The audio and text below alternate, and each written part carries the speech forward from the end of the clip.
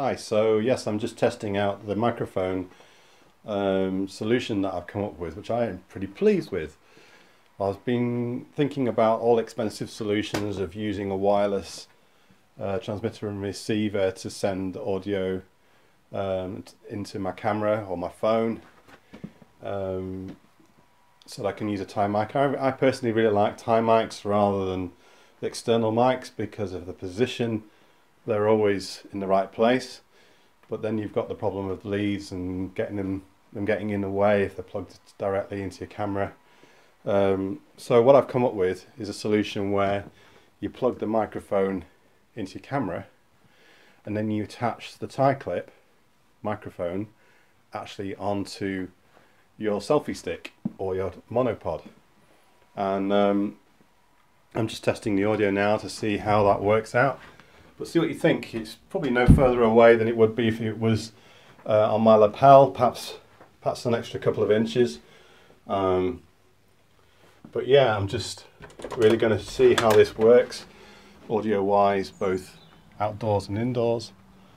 And so I'm just wandering around outside now, doing a bit of vlogging and seeing how the audio sounds in an outdoor environment. Not very windy today. I haven't got a dead cat for my tie mic, but I have got a foam cover on it at the moment. So, but it's pretty still, so that's not really a good test. But I am going to get a dead cat. But I'm using a really nice Rode tie mic that works well with my Samsung S7, and so I can get pretty good quality audio when it's on my lapel. So I'm just seeing if it's going to work as well when I've got it attached to my selfie stick. So I'll show you how that works out, and we'll have a listen to the audio and see what we think. So this is the setup I have with my Samsung S7 and the Rode SmartLav Plus. Got the tie mic plugged into my phone. It's a good quality mic. Well, I could really recommend it for vlogging purposes and general audio recording. And then I've got it just clipped to a tie wrap, which is in turn connected to another tie wrap around the handle. And as you can see, it provides a bit of anti-shock, and with no real noise being passed through from the handle at all. And the reason I've wrapped it around the selfie stick is that you can extend the handle quite easily to different lengths, and it will take up the slack quite easily, and the cable doesn't really get in the way. So it's quite a flexible solution. It might not look very pretty, but it works for me. So that's my smartphone solution. Next I'm going to show you how I've got it set up with my monopod and my Canon EOS M3. So same idea with my Sony EOS M3.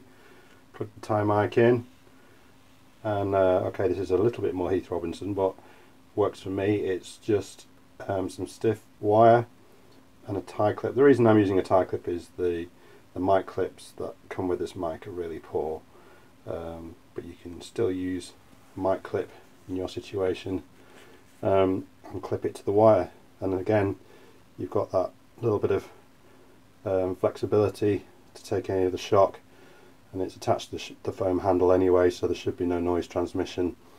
And it's a nice, in this case, Sony mic, stereo mic, good quality, and not too much background noise. Obviously you'd use a dead cat or whatever in outdoor windy situations. And obviously the advantage with this particular monopod, which is the Koenig KN tripod, it's a monopod actually, I don't know why they call it a KN tripod, is the foam handle. I'll show you, slides up and down the handle with a bit of resistance, but so you can have the foam handle further up the handle and away from the camera, so you can hold it comfortably in a vlogging situation with no problems. And okay, it's not as close as it might be on your lapel, but close enough, you know, within a foot or so. It's is pretty good. And your voice actually projects forward, not downwards.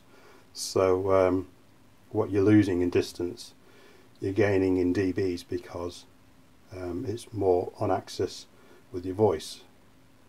So let me know what you think.